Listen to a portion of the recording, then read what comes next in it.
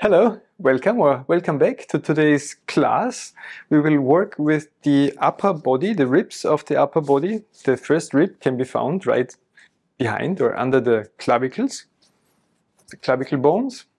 And then there's also ribs here in the underneath the armpits and muscles in between the ribs that hold tight. And the ribs, of course, they go all around. And by improving this upper area, we might feel immediate improvements in the lower back, in the hips, and even in the knees. It all connects quite dramatically so.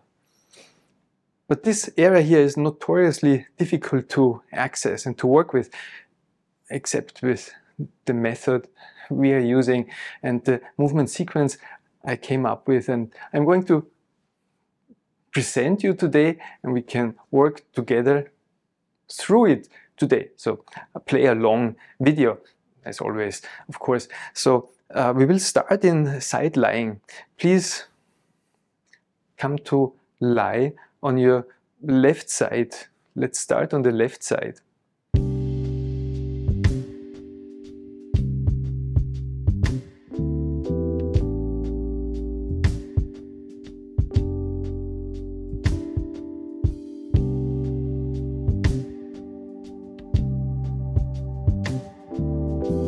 And for your left arm, if you can, by any means, place the arm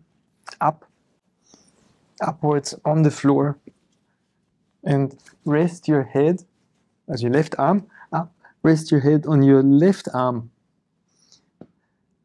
and the legs a little bit bent on top of each other. So this setup might be quite tight, might not go up all the way.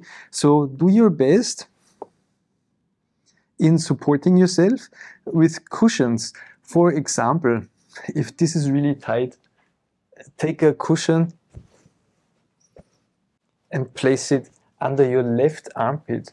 So the angle of your left arm into your shoulder isn't that steep. So this will make it a bit easier. And then cushion your head, prop yourself up, make your bed, make it easy for you, make it comfortable, set yourself up in a way you can rest for 15 minutes on one side. As always, we take a minute to arrive, or a few seconds to arrive on the floor, on the left side.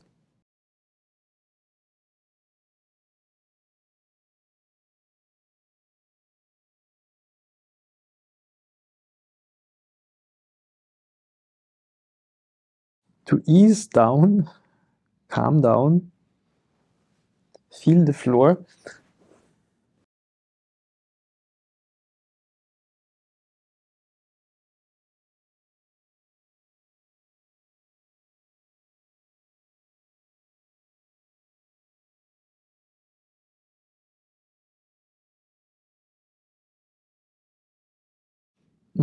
Feel your left shoulder, probably easy to feel, and the left armpit area, the ribs at your left armpit, how your chest is pressing against the floor. Can you feel that? Can you breathe against the floor? When you breathe in the left side of your chest to feel the floor, how your ribs press, and the area on your belly and your left hip joint, and how you feel your legs are resting and your head and your hand.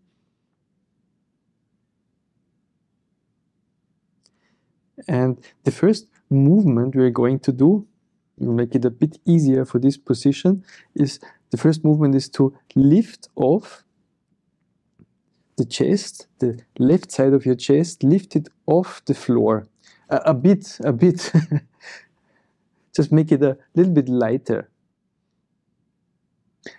At the same time, you could think that your right side of your chest is going towards the ceiling. That's like a 3D imagery. The right side is going up towards the ceiling, and the left side is lifting away from the floor, which means your left side is contracting. You're forming an arc on your left side. The whole left side becomes shorter, contracting. We've done this in the last 2 videos to become aware of the contraction of the sides. So you contract and you pull your left arm, you almost pull on your left arm by means of contracting your left side. And you can feel your pelvis rolling in this regard. So how to improve on that even further? Extend your right leg or play with your right leg. Use your right leg as a counterweight to pull on your right side, on your right hip joint. So you think about reaching downward with your right foot. Extend your right leg downwards, or your toes, point your toes downwards. And by doing so, you're pulling on your right side, and by doing so, you're working more into this arch. You're pulling on your left shoulder. You're pulling your whole chest. And your head, which direction is your head moving? Yes, downwards. Your head presses against the floor as an extension of your spine. A little bit, not too much. Let go again. Rest on your left side and then build it again a little.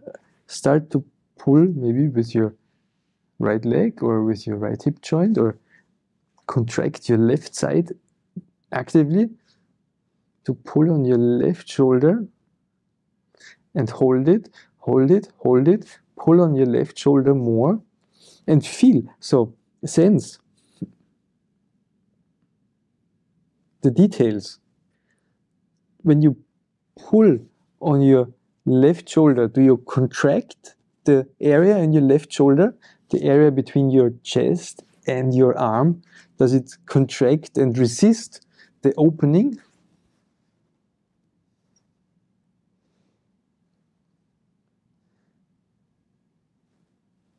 What are the details that only you can feel, sense, make out?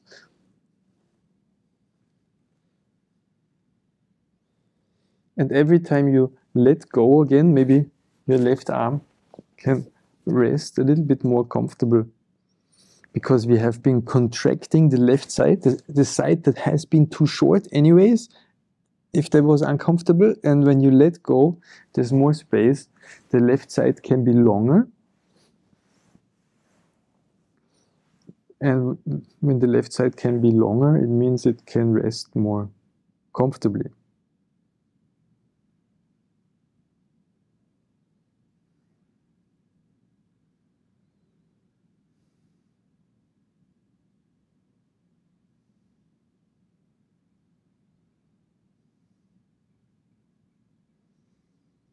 And when you rest, notice where do you hold tension you don't need. You can let go. And the better you know yourself, the better you can feel and sense, the easier it is to make out places where there's tension you don't need. We want harmony, we just let go. We ease into this position.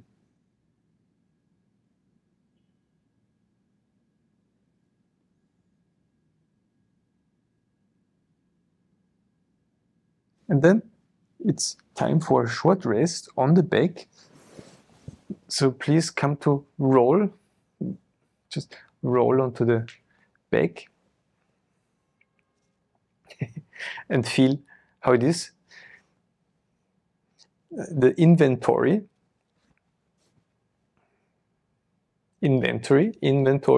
how your left shoulder area feels differently to your right one from this little contraction and letting go.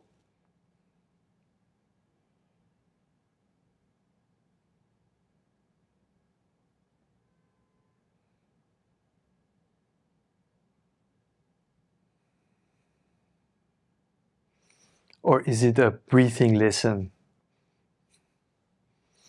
breathing, breathing, breathing, breathing. So please come back onto your left side. Roll onto your left side.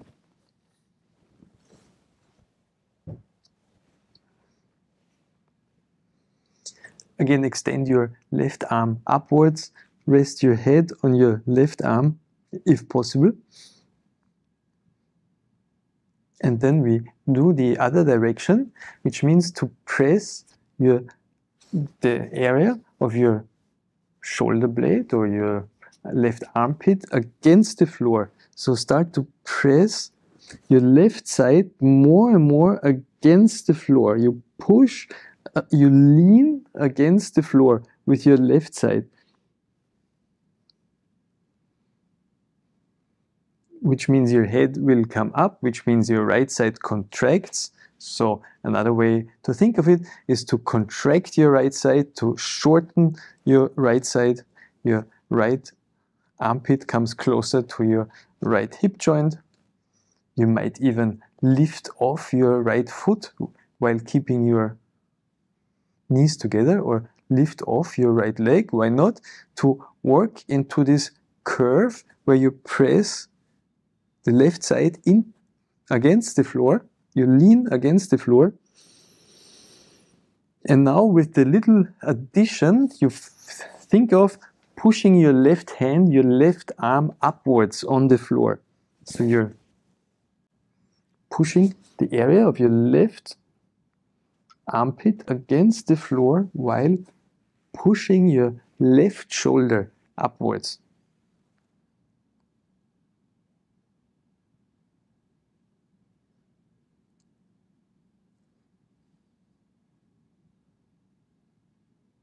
Put everything together.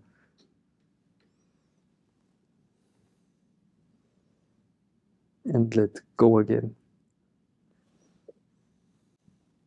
And when you let go, see how you can let go. The details of letting go. And then again you push.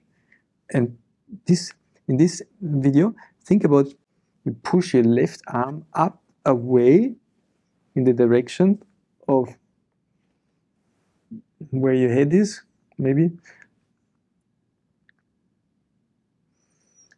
So you push your left arm alongside the floor as if you want to crawl your left upper arm on the floor. The left shoulder distances itself from the chest, from the ribs away. And you lean against this area, and you lift your head. And the right side shortens, contracts, while the left side lengthens. So play with this for a little bit, a little while.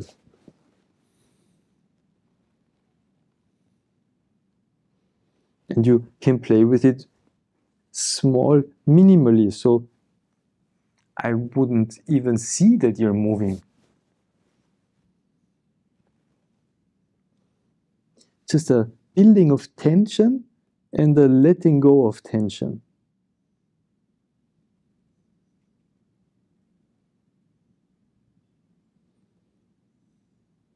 So, delicate way of working.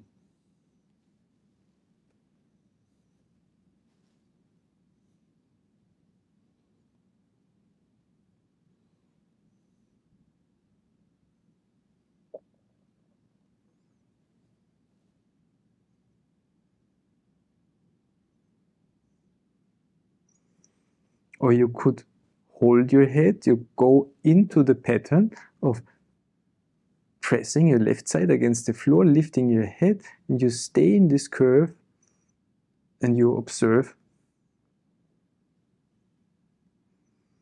how it is to hold the tension, to build the tension, to hold the tension, to maintain the tension. See, where do you have to tighten a bit more? Where can you let go so the tightening becomes easier?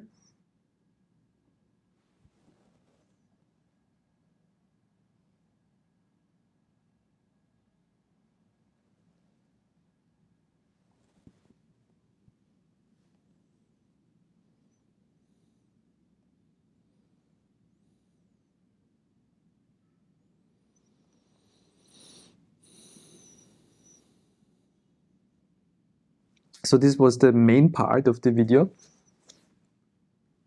And now we will do a couple of things around that. This was one plane of movement, side bending to the left, side bending to the right. Now lean with your right hand in front of you on the floor and roll. Allow yourself to roll a little bit forwards. So your whole body, like a big bottle, barrel, bottle, or a stick, you roll forwards and backwards, ever so. Slightly, smoothly, and your head, you can have your head roll on the floor to fall behind your left arm or to roll over your left arm.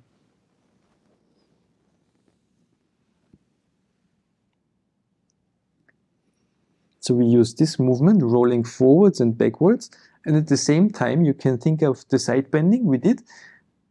Lifting the head would be pressing your left side against the floor while you roll forwards and backwards, or you press your head down and you lift your left side. So it's the other way to side bend while you roll, or any mix thereof.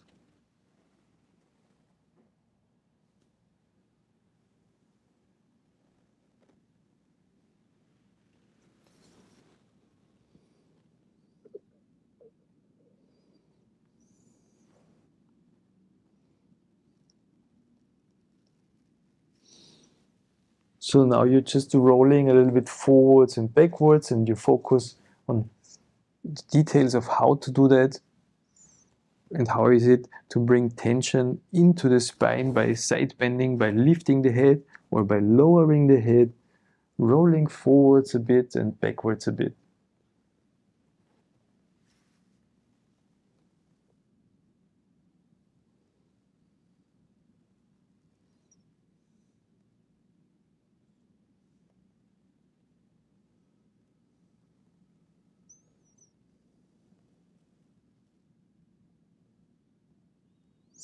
And taking pauses.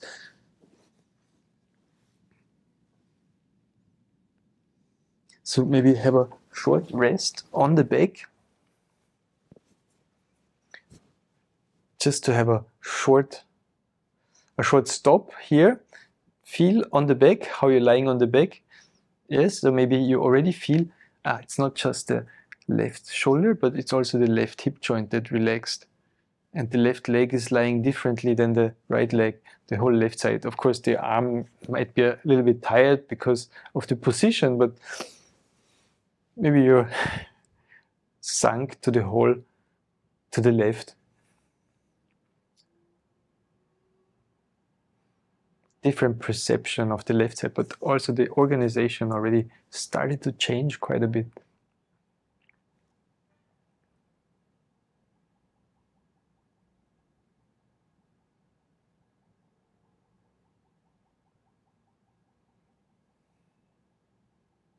Then again, come onto your left side, so roll on your left side with your left arm up, your head resting, so it might feel easier, so the organization is improving.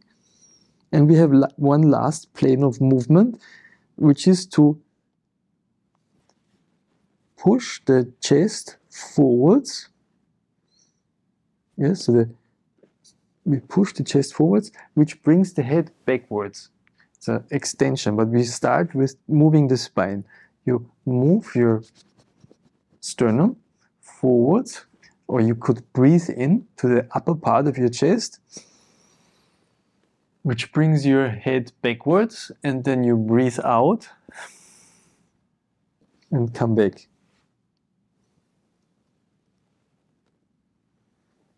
So again, your head might roll down from, or shift down from your arm, but backwards this time, into an arch going backwards. Or you can go into the other direction to breathe into your back, to push the upper part of your back backwards and shorten your front side. Or does this work better on a breathe out? So we could combine the motion of bending forwards and bending backwards.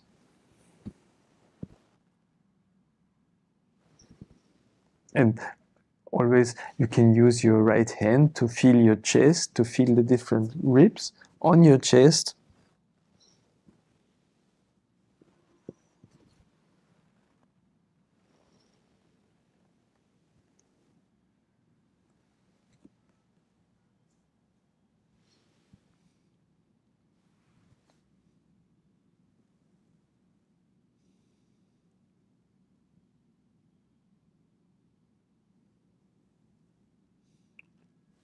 So we had side bending, rolling, and bending forwards and backwards, and we can combine those directions into smaller or larger circles.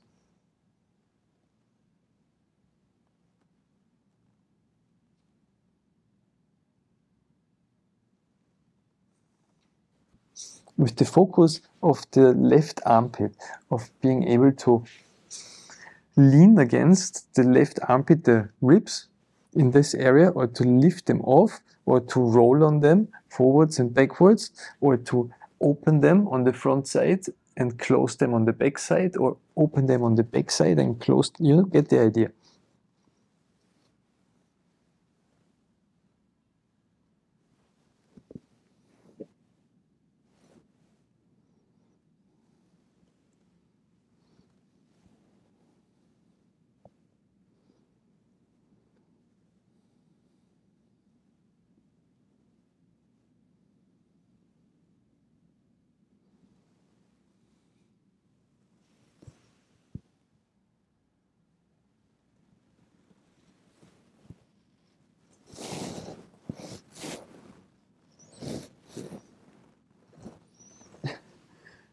And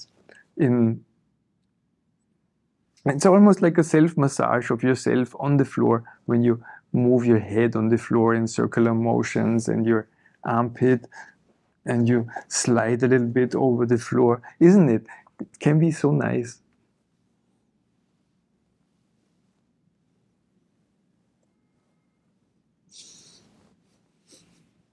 Our relationship to the floor. Hello, floor. I love you so much. And you can rub your head and lift your head and roll and just make yourself comfortable against the floor.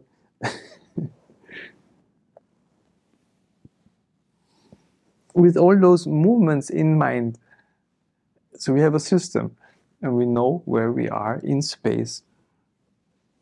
And we know what we're doing and what we're trying to achieve. But at the same time, why not feel so nice and connect in such a loving way?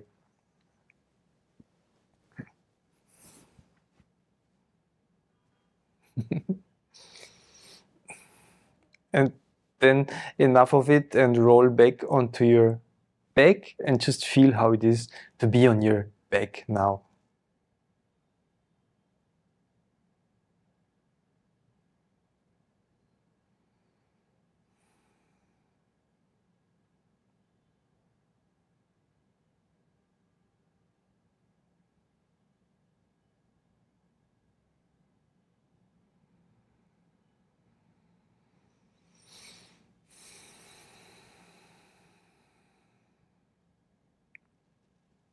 So in truth, have we worked with both sides already? Haven't we?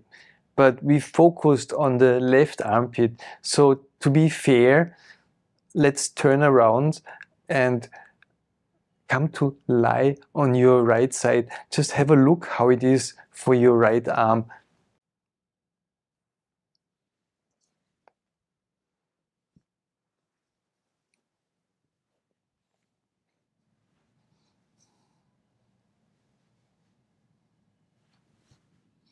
Yes, good question. Why put the left hand in front of the chest? Could go just as well onto the left side.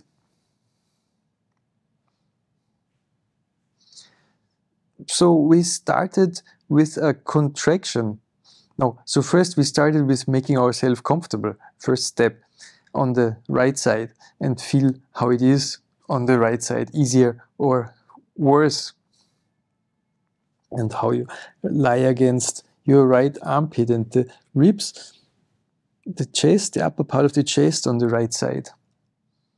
And to ease a bit more, to give it a bit more ease, we started by contracting the right side, by lifting off the right side from the floor, where you could think the left side towards the ceiling, and by dragging the top part of the chest on the right upper quadrant, the upper rightest part of your chest, downwards, away from your right arm. So we separate the right arm, clavicle and shoulder blade. The right shoulder blade stays on the floor and the chest pulls away from the right arm that is resting on the floor. Or you could use your left leg, extend your left leg down.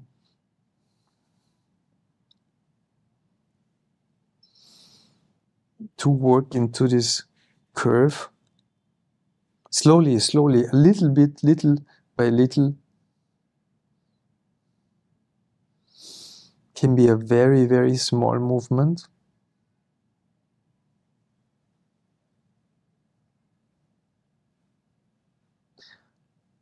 Or let go and then the other direction to press the right armpit against the floor and to lift the head.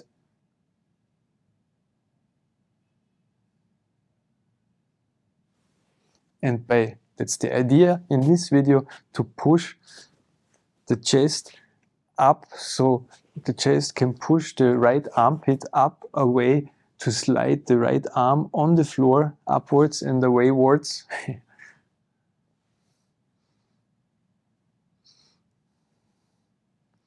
Down and up.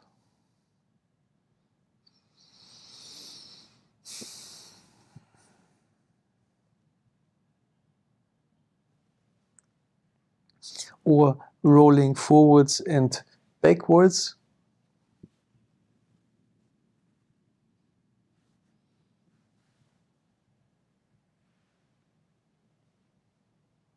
So roll forwards, let your head roll on the floor forwards or backwards, behind your right arm or in front of your right arm.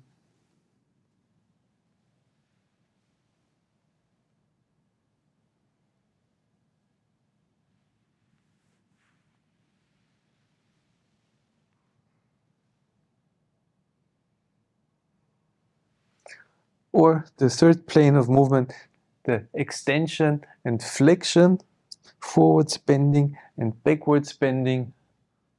Just to be clear about the movements, and then of course any mix thereof. So we have a map of movement in our mind, a map to name the parts and where they are going.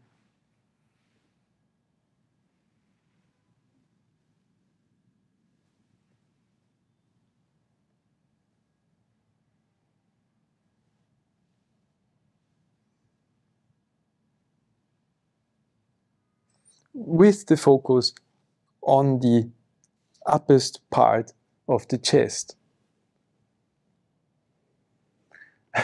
And again, after the serious working through the direction, we can just go freestyle and enjoy ourselves on the floor.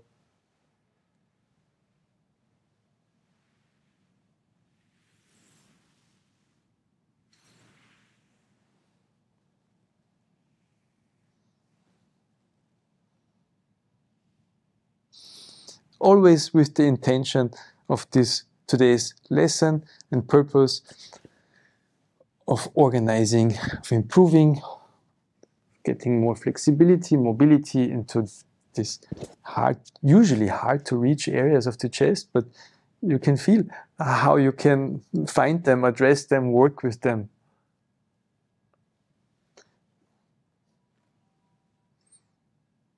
It's quite obvious suddenly, isn't it? even though what might also be obvious are the shortcomings where the muscles are too weak, where you can feel difficult, tight, doesn't go as far as it used to or could. And that's something you can work on the longer term by repeating this lesson, this movement sequence. Okay, so for last time, let's come back onto the back and feel how it is to rest on the back.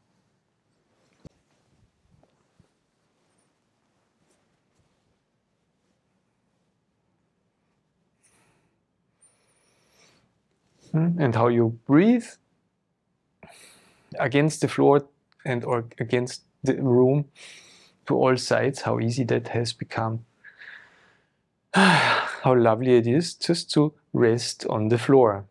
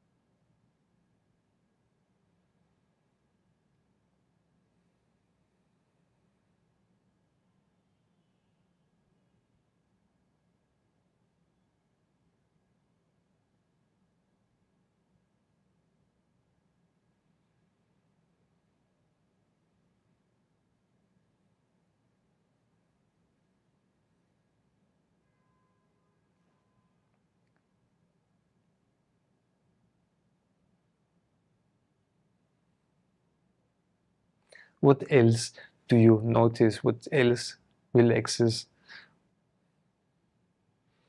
Feels more at ease, better organized, more orderly,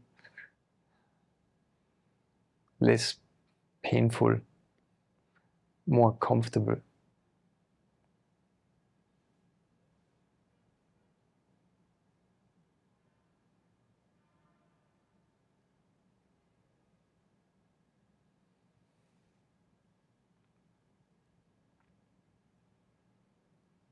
And then it's time to come up to end the video and just take a moment to see how it is in standing.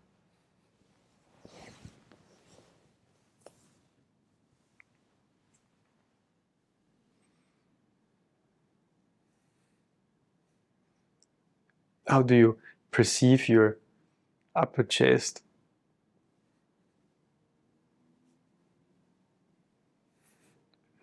The movement possibilities now.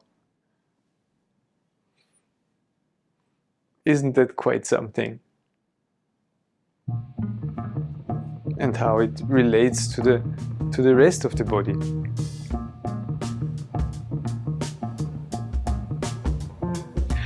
All right, so thank you so much for your support, for making these videos possible in the first place. Thank you for watching and see you in the next video.